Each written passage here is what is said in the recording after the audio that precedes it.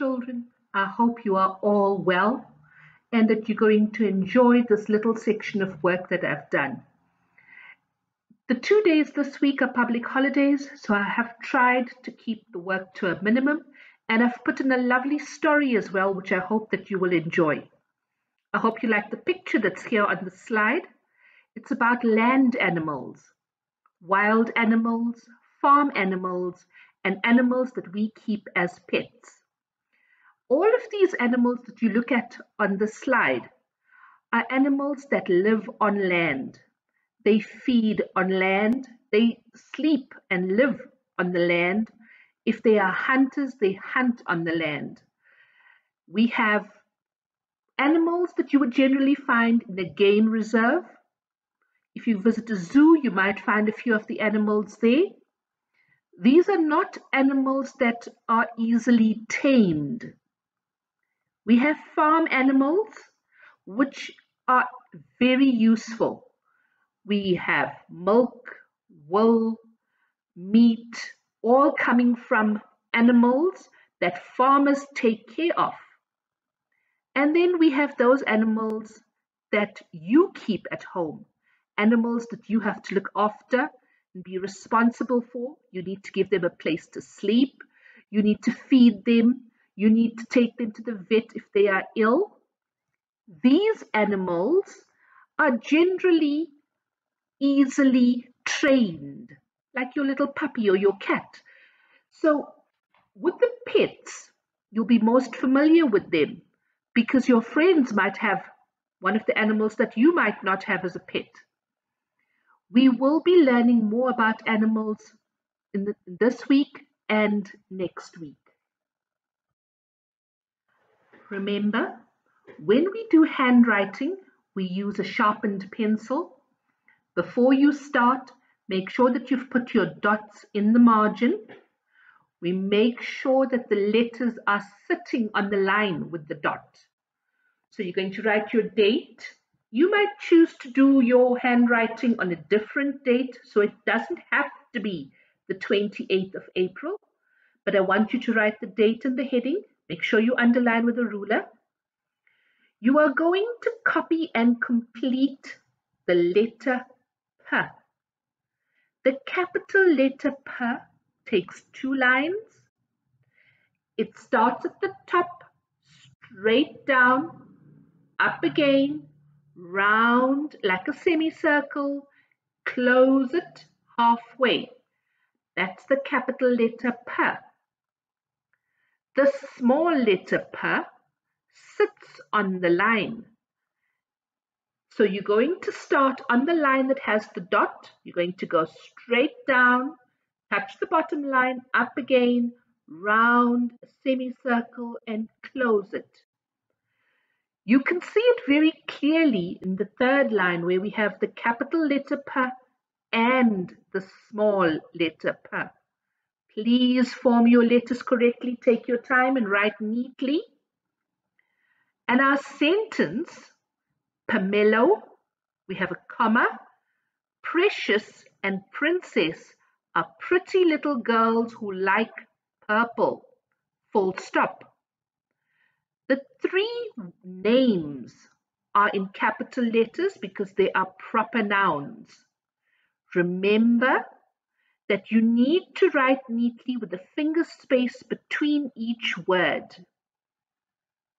Make sure that if you make a mistake, you erase it neatly, grade 2s. So this week we have the Qu words. Please make sure you fold your page in half, fold it in half again, and you'll find you have 4 columns, and you can copy down the Qu words.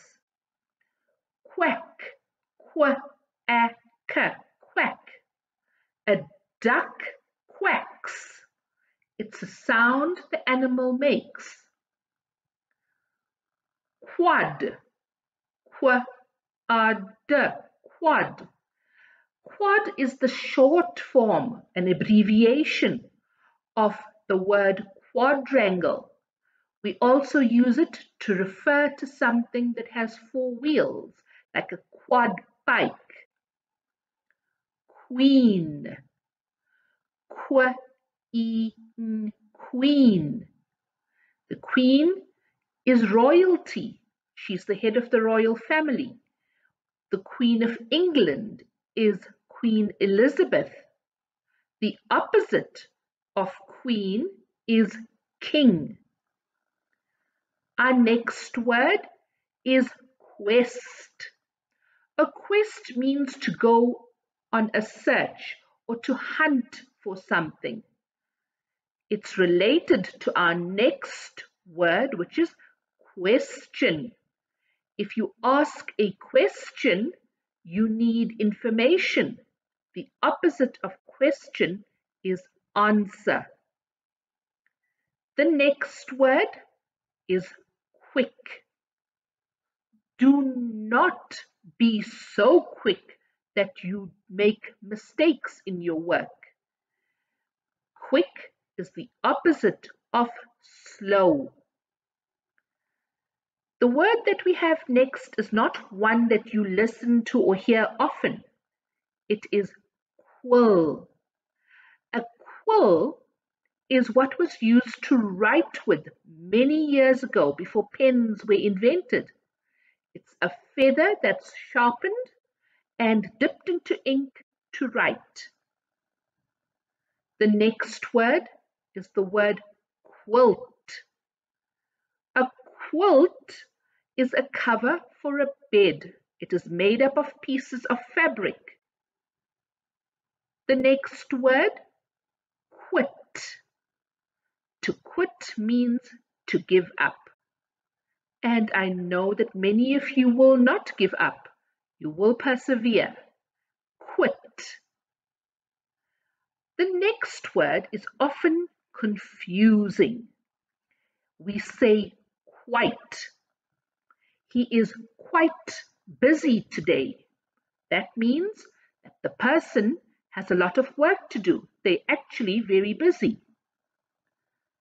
The next word is quiet. It means soft or silent. The opposite of quiet would be noisy. The word quiver refers to a container that you use to keep arrows in for your bow. A quiver is usually a round container that you sling over your shoulder. Robin Hood had a quiver full of arrows. The next word is quiz. A quiz is a sort of game or a puzzle. You need to answer questions in a quiz.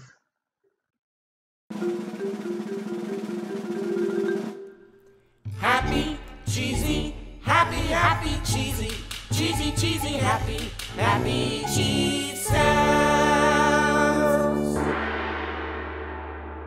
Hi, I love sounds like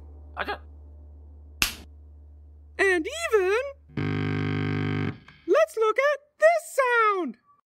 This sound has two letters, Q and U. We all know that Q says, well, I don't really know what Q says. Sometimes Q says, K, and U says, or U. But when we put them together, QU says, just kidding!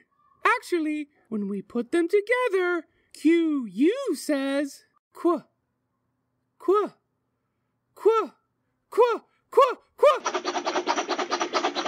Do you know what? Q and U really like each other. In fact, when you see the letter Q, it will almost always be right next to the letter U. I'm serious. Many words start with the Q and U, the Qu sound. For example, quack, queen, quarrel. Can you think of a word that starts with the Q, U, Qu sound? Ready? Go!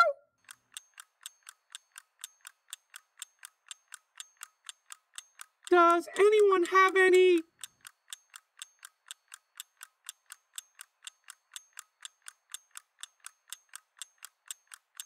Time's up!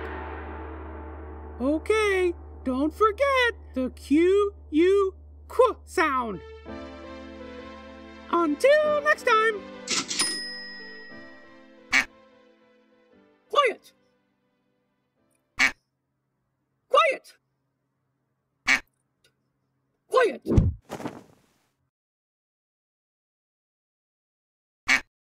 Quit it!